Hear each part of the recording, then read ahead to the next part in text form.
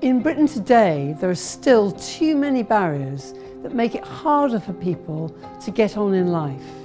to access the opportunities, healthy places and services that we know have the power to transform lives.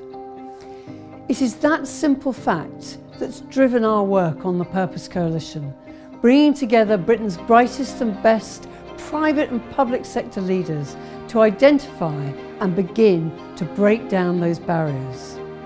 Having worked in the NHS for 25 years as a community nurse and later to going on to be Minister for Public Health, I have seen from the ground up the vital role our NHS organisations play, not just in saving lives and caring for our loved ones, but as organisations that have a role to play in nurturing talent, spreading opportunity and tackling inequalities.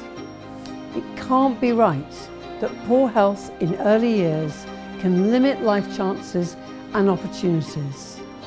and that later in life where you live means that your life expectancy in healthy life years are dramatically reduced.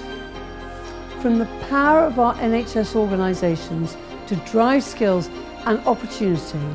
to the importance of tackling health inequalities and disparities right across, right through an individual's lives, our NHS leaders and their organisations are playing a vital role as truly purpose-led leaders and organisations. Together we are working to help to share best practice, identify where more can be done and commit to going even further and faster on being a positive, powerful force for change for staff, for patients and for communities. Specifically, over the coming months, our Health Coalition leaders will be coming together to share those best practices on how their organisations are working to tackle health disparities, reduce regional inequalities, support opportunity and develop healthy and sustainable communities.